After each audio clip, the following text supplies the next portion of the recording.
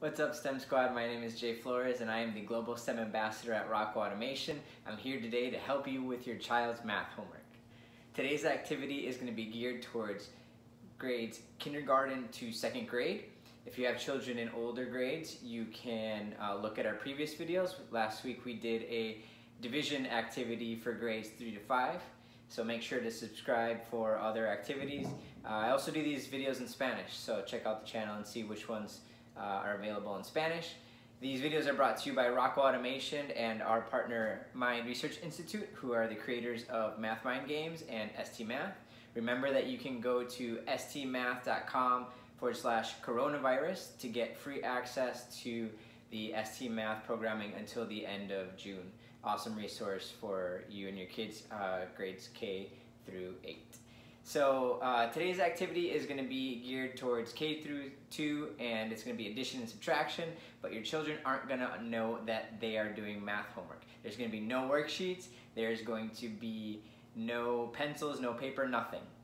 Because who was ever inspired by a pile of worksheets? We're going to try to make this fun, it's going to be hands-on, and they won't need a computer either. So it's going to be something that is a little bit more engaging for them now that they've probably been doing all kinds of online learning and have always been sick of worksheets. So what you're going to need for this activity ideally is 2 stacks of 10 Lego, some kind of building block.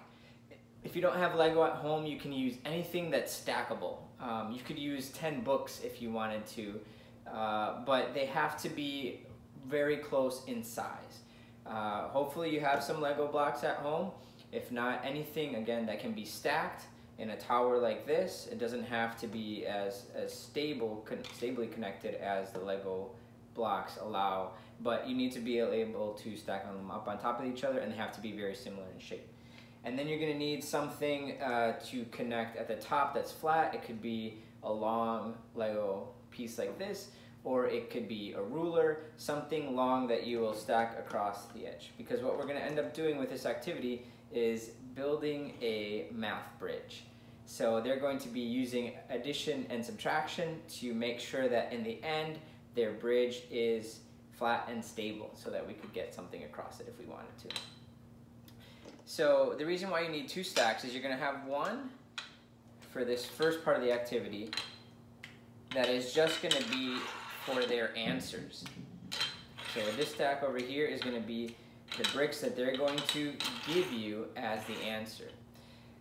If you have younger kids in the earlier kindergarten age or even pre-K and they're learning counting, this is an awesome activity that can be done with the older and the younger child as well, and I'll explain that in a second. The other stack is going to be you building out your math problems. So for the first one, we are going to do 2 plus 5. The way that we're going to represent that is a stack of 5 and a stack of 2. So you're going to ask the child, you're not going to say, I need you to do 5 plus 2. So you're going to say, if I'm building a bridge, and these are the supports to my bridge, how many from this pile will I need to create an even tower? So they'll look at this, they may connect them and count them. They may see 5 plus 2 and they say, okay, that's 7. It doesn't really matter how they approach it. The key is that they physically are going to see the math in the end. Again, it can be, say, 5 plus 2, okay, I need 7. So this is where you're going to add in the younger child, if you have one that's learning counting, and you're going to ask them to give you 7 of those blocks. So they'll count 1, 2, 3, 4, 5, 6, 7. So they're working on counting while your other child is working on math. Or if you just have one child, just ask them to grab 7 for you and stack them up. And then the way that you check the math is to make sure the towers are even. So now you can see that 5 plus 2 is the same as 7. And you can have them actually build out the tower. If you can, try to connect it to something that they're passionate about. So if they have a particular cartoon or movie that they enjoy that has some kind of castle or tower or bridge, tell them that you're building that. Or any other way that you can connect it to something that they're excited about is going to make them that much more interested in an activity like this. From then, you can do a wide variety of different ones, so you can, you know, work on that very similar like we did with adding 2 numbers, or you can add more than 2 numbers.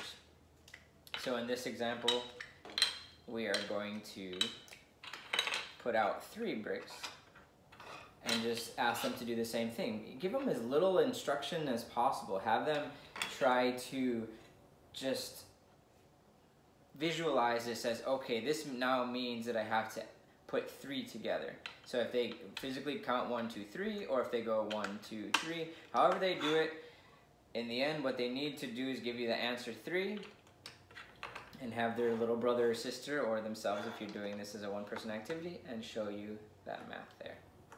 Awesome. So that's the first 2 stages of the addition portion. Now we're going to add in subtraction. The way that you're going to do that is with upside down cubes. So if you don't have the Lego at home, then that might make it a little bit more challenging, depending on what kind of items you have. One way you could do it is using color, like I did in this example. So let's say these are 5 of the exact same item that aren't bricks. You can have, you know, 3 blue and 2 yellow are going to be positive and negative. But in this case, I like to actually flip them over and show these as the negative. So the math problem here is 3 minus 1 minus 1. But the child can look at it in a few different ways. They can, you know, put these 2 together to subtract 2 and realize, okay, that means when I put it next to it, there's only 1 left. So my answer is I need 1 over here. Again, they did 3 minus 1 equals 1. And they can visually see that. For the next one, you can add bigger numbers to make it a little bit more complex. So 7 minus 1 minus 2. They might start and just subtract 1 here and physically make it like a process. And then they end up with a 4. Or we had 7 minus 2 minus 1. They might do this, put the 2 subtractions together first and then go from there. They might just say, okay, 1, 2, 3, and I need to take away 3, and they'll do that and move these across. They can get about it however they want. The key here is that they can visualize the math. So when kids are learning, when anyone learns anything in general, it's very difficult the first time if you haven't had any frame of reference. So we're visually giving them the frame of reference. And then later on, when they see the actual paper math, they'll have a better opportunity of understanding the problems. You can also encourage them, let me make sure I have the same amount here. This is, 7, 2, and 1. You can even encourage them to make it a process, like I said. So we're walking along, here's our tower. It sees a command to remove 2, continues on, sees another command to remove 1 more, and it's there. So how many do I have left? I have 4. So that means this person over here needs to build 4 to complete the tower. Great. The last version, you're going to give them the answer. So in this particular example, our answer is 6. So 1, 2, 3, 4, 6 here. So you're giving them the end state of the bridge. You're also going to give them some clues. So there's going to be 5 here, and we're going to have 4 negative bricks. You can represent that in several different ways, especially as they get more advanced. You can separate them in different ways like that, or you can stack them. So what they're going to have to do is solve for what we'll call the gap. You can mark that somehow with a coin, or just leave a space in there and say, okay, if this is what we have, how do we end up, what do we need to do here to end up with a full tower? So the math problem is 5 plus or minus, we don't know yet, x. We've got negative 4 here, and then we've got 6 at the end. So how do we end up with equals 6? So the student will look at this and say, okay, if I put these 2 together, there's only going to be 1 left. So then how many more do I need? I have 6 here total, so I'm going to need 5 more at the end to add on. So you tell them to give you 5, and then you check your work. There you go. So in real life, that problem was 5 plus x minus 4 equals 6. So they did some pretty simple algebra at a very young age. Let's do one more like that. So we can do, we're going to have, the answer is 4. So our bridge is going to be this high, or our tower, or our castle, however you want them to call it. We're going to have a minus, another and then we're going to have 9 over here. 4, 5, 6, 7, 8, 9. Okay. So you're going to have 9 minus 3, and then the gap here. And again, when you're giving them these problems, you're not telling them that this is, sorry that this tower keeps falling over, let's put it here. You're not saying, you know, this is 9 minus 3. You're just giving them the scenario. And so how many more bricks do we need to put in here, or how many do we need to take away in order to have the equal tower? So they'll take away 3 here and realize that they have 6 and they only need 4. So 6 minus 4, or sorry, 6 minus 2 is 4. And that's their final tower there. So play around with that. Then you can do the actual paper math. So then you might do a problem like 3 plus 3 minus 2, right? And have them do it on paper. And if they struggle, go back to the visual math. So let's say their actual homework problem was, let's go with 6 minus 3 minus 3. Let's say this is on paper, they received a homework problem that said 6 minus 3 plus 3.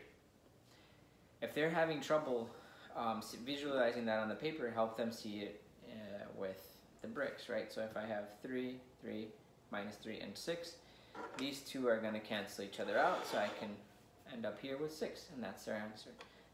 Again, we're trying to stay away from the paper, but I understand a lot of their homework might end up actually having that, so this is how you're going to help them visualize the math. They can see that although these may be made up of different amounts originally, at the end they will equal each other out, and we'll have our balanced bridge. So I hope you guys enjoy this activity with your kids. Give me any feedback on it. Share, if you're doing it at home, take some videos or pictures and share them, tag me with them, and I'll definitely share them to my channels. Stay connected to my Instagram and the Rock Automation Instagram account. In the upcoming weeks, we're going to be raffling out some of these games, both in English and Spanish. They're amazing games that can be played at home that also teach math in a very similar way to these activities that we did today. They aren't even going to realize they're doing math, but they're going to be learning very important concepts along the way. Make sure to subscribe if you like the video, give it a like, and also to check out the division video and other videos that we'll be bringing to you guys soon. Hope you guys have some fun with math, and I'll see you guys next time.